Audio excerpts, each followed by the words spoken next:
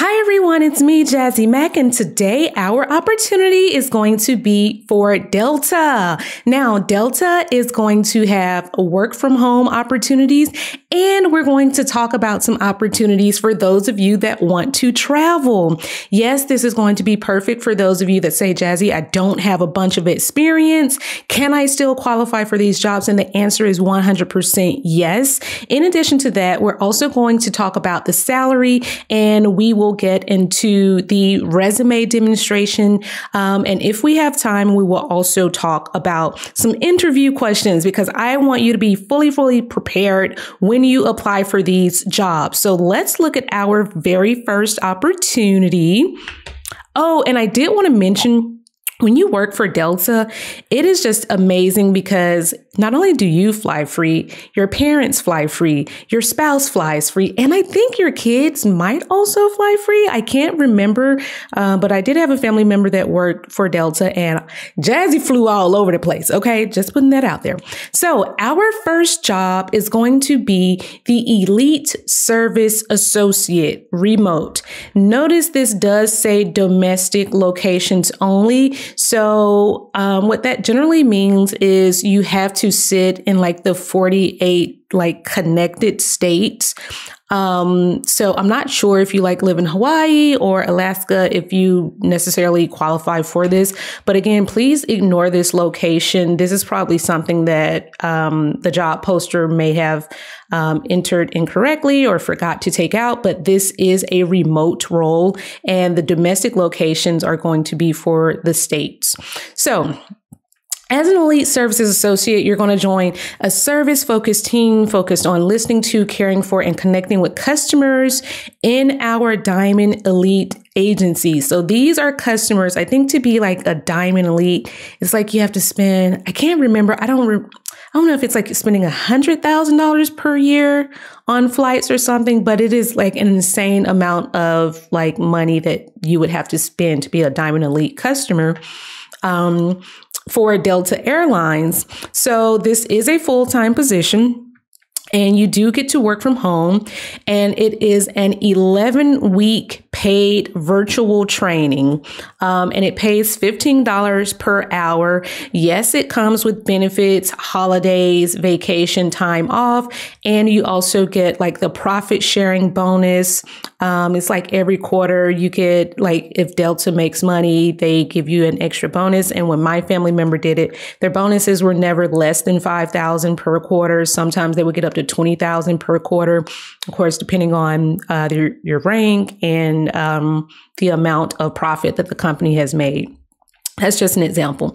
So it says that the Elite Services Associate is going to connect with customers via phone and create an experience where customers know they have been heard, understood, valued, and important. So they want you to have good listening skills. They want you to make quality decisions and just be a good communicator, right?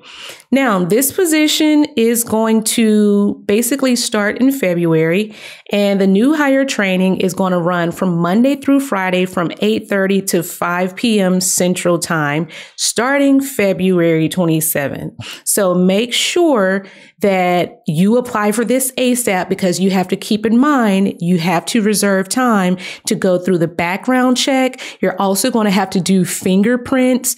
And then, of course, your regular, like going through the interview loop. So you don't want to wait a week to apply for this job because trust me, they're probably going to close out this requisition very quickly because this is a very soon approaching start date. And they're saying all they really want you to have is a high school diploma, be 18 years of age, be willing to work full time, and have an internet connection speed of 10 megabytes per second. Okay. Be able to pass the background check and a drug test, and embrace diverse people and make safety and security the priority. Okay. So these are all of the things that they're offering or that they want you to have. And it says what gives you a competitive edge is 1 year of working experience in customer service. Now, I do want to emphasize, if you don't have that, it's okay, because again, they offer you 11 weeks of paid training. Okay. So I'm going to break down the resume at this point, and we will talk about what that ultimately looks like. Now, this is a generic resume for those of you that have the resume subscription, that have the ultimate resume. This is already in your library. I have already uploaded this, so you can go ahead and apply. I will put the direct link to the job in here for you. Okay. So you always get that competitive advantage because I put it in your library first before I do the YouTube videos. So we always want to put in our professional summary that we're excited to work, and, you know, we've got experience in telephone, email, virtual, customer service, whatever fits you. But please don't lie about your resume. Don't lie about your experience. Be truthful. Okay. And you're excited to join the Delta Elite Services team. The reason why I put this little line that says flexible to work varied schedules, including nights, weekends, and holidays, is because that gives you a competitive edge. Now, if you can't do that, if you can only work Monday through Friday, then obviously don't put that line. But I guarantee you this is going to be the line that gets people callbacks and gets you considered. Okay. So let's say you do have some customer service experience. You want to put the normal things like, you know, customer support, inbound support, because that was definitely a hot word.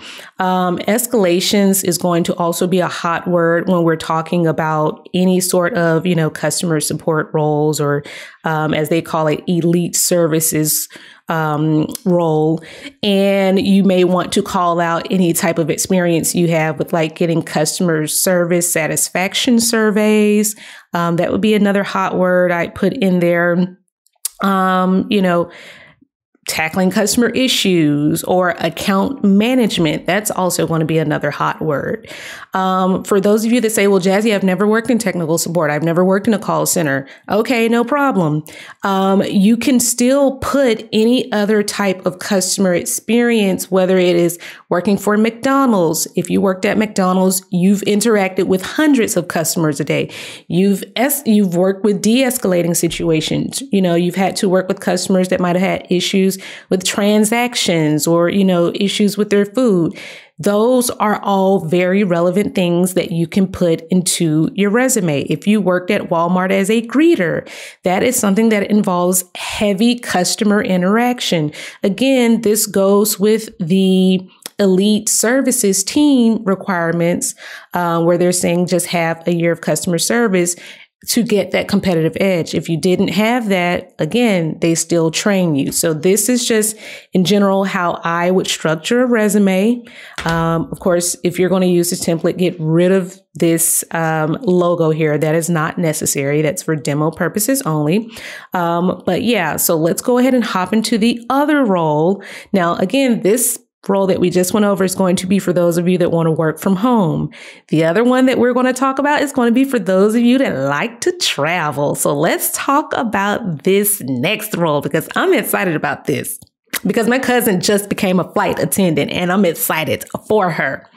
So those of you that want to be a flight attendant, Delta is hiring. Now, this does show that it's in Georgia, but please go back to the career website and look for your state.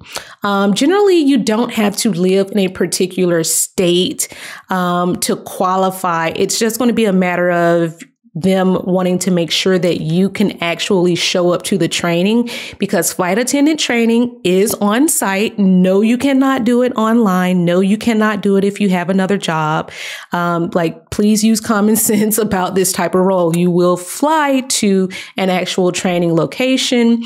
And then after you do like the basic trainings or whatever, the safety trainings and all that, you will actually be shadowing people on actual flights as you go through that training. So you'll sometimes be with like a group or some type of cohort of 5 to 6 other flight attendee flight attendants in training, and you'll go from here to Los Angeles or from here to Miami, and you'll be under the training of like a flight supervisor. So our ideal candidate is someone that is safety and customer centric, that loves to be on the go and loves to help others. You should be excited about solving problems and going the extra mile to leave our customers with a positive experience.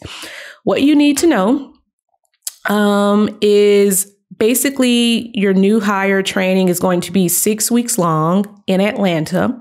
Okay. During this time, you'll receive a training wage and meals, and you'll also receive lodging for those that do not live within 2 hours from the training facility. So they will put you in a hotel. They will pay for your flight to the headquarters in Atlanta. They pay for all of your meals. It's the 6 weeks of training here in Atlanta. And then, like I said before, you would be on the actual flights. So you can go anywhere to Atlanta, Boston, Fort Lauderdale, Miami, New York, San Fran, Salt Lake City. The list goes on. So you're going to, of course, serve customers, answer questions, administer emergency procedures, respond to directions for passengers in the event of an emergency, that type of stuff. You do have to be at least 21 for this, have a high school diploma, be able to complete a Department of Transportation drug test and background check. Okay. I think you also have to do fingerprints for this one as well. Again, you do not want to wait to apply for this because the background check, the fingerprints, all that stuff is going to take a few weeks. So please do not just be hesitant to apply for this. Okay. Even if you don't have experience, again, they train you. Okay. You want to have the flexibility to do these domestic routes. You can't be that person that says, I can only go from Atlanta to Miami. You're going to have to be able to go everywhere else. And they also say, have your year of experience and a high school diploma or GED. Most people don't have flight attendant experience if you've never been a flight attendant. And they know that. So don't let that, freak you out or anything. But let's talk about the resume breakdown for that particular job. Oh, and super quick for the flight attendant role. Now, Glassdoor did have on there that the flight attendants start off somewhere around the $50,000 a year range, but it goes into the 6-figure range. Of course, this is going to depend on your experience. This is also going to, depend on where you travel, whether it's domestically or internationally, and your rank. So yeah, 50,000-ish up to 6 figures doesn't sound pretty bad for somebody that gets a lifetime of free flights, and all the other perks that come with this. So let's look at this. You say, Jazzy, I'm not a flight attendant. What should I put on my resume? Well, if I were going to go and apply for a job training or any type of flight attendant stuff, I would want to make sure that I've got first aid, CPR, if you've ever done that. A lot of you have done safety training for jobs like, it could have been Walmart. It could have been some office job. Usually every job sends you through some type of safety training. Okay. So the reason why I'm calling out first aid and CPR is because those are things that just make you look really good to the hiring manager in case you ever had to administer that stuff on the flight. If you don't, I think I do want to say that first aid and CPR is a part of Delta's new hire training. And that they'll send you to get the certification. So if you don't have it, I wouldn't think that that is a big deal. But let's say, you work as a Walmart greeter. How do you translate that experience into one that, would fit in with someone that wants to be a flight attendant? Well, greeting incoming customers is obviously something that you would do as a flight attendant. Being able to manage and resolve customer situations, especially during onboarding or, during the flight, things like that. So if you were ever a greeter at Walmart, and you did stuff like that, it's something you want to call out. Being able to perform safety conscious behaviors around customers. Those are other hot words that we saw in the job description. And this could be, if you notice an elderly customer is having some trouble walking, maybe you want to ask them, do they want to use the little scooter? Or maybe, you can ask them, do they want assistance with, shopping for an item? You don't want to watch them struggling throughout the store because they could slip and fall, and that's a lawsuit for the company. Other things. Now, here's another hot word, performing pre-flight style inspections of the store. According to safety trainings and OSHA requirements. Okay. So those are just some of the things that you as a regular Walmart greeter could call out that easily translates into someone that is probably a perfect fit as a flight attendant, right? So now let's take a quick peek at some of the interview questions. Delta interview questions. Again, this is already in your library if you have the resume, the ultimate resume subscription. So some of the questions that they might ask you are, have you ever flown with Delta Airlines? Okay. It's okay if you haven't, if you haven't, you can simply say, no, I haven't, but I just hear so many great things about Delta and I'm excited to fly with them. I hear that they're the safest airline. I hear that they've got the best customer service. If they say which airline is your favorite, you better not say anybody else other than Delta Airlines.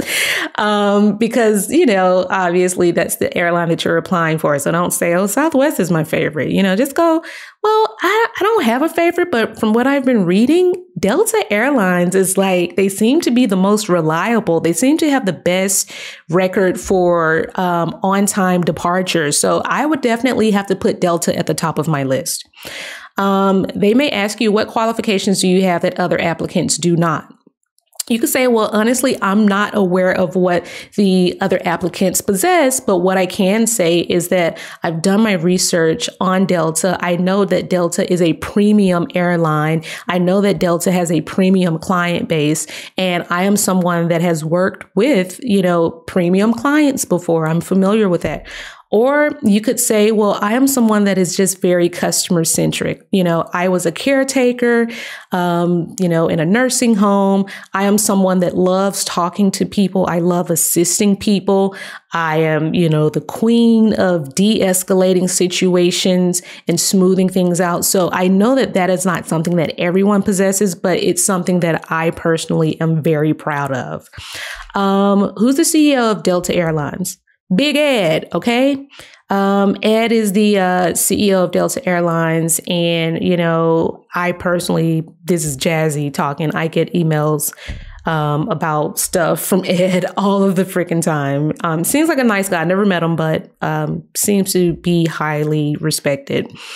What airport is the busiest airport in the world? Okay, this will show them that you've really done some research. Atlanta's airport, where the Delta headquarters is located, is the busiest airport in the world. Okay, Jackson Hartsfield is the name of that airport. What would you do if you noticed the customer had their seat reclined prior to departure? That is a huge safety no-no. The pilot is technically not supposed to leave the ground unless all of the seats are in the upright position. So I would politely tell that customer that it is against safety regulations to be reclined during departure. And I politely ask them to raise their seat to the upright position until we get in the air, and then they can, sit back and chill out. Okay. So how would you handle a scenario where a child is kicking the seat in front of them? And then, there's always a tell me about yourself question. So I put some, sample answers in this document in you guys' library, and also questions to ask the hiring manager to be memorable. Okay. What's one thing that you love about the company and its leadership under Ed? If budget was no issue, what sort of training would you send your team members through? What challenges do new hires generally experience during the first 90 days in this role? Those are the questions that make you memorable. Okay. Those are the questions that get you hired. When you're asking those questions, they say, oh, this is a person that isn't just here for the money. They're actually wanting to make a difference. So that is going to do it for this particular role. Again, please do not wait to apply for these jobs. Okay. Let me know if you have questions, but until the next time, good luck on your interviews, and I will see you all in the next video. Bye.